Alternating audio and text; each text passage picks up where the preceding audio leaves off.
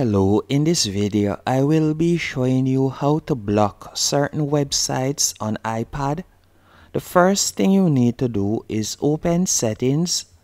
Once in settings, you are going to select screen time, and from here you want to tap on content and privacy restrictions. Then you are going to toggle on content and privacy restrictions, and next you are going to tap on content restrictions. Then from here you are going to select web content, and right where you see limit adult websites, you can tap on that. Then you are going to tap on add website right where you see never allow.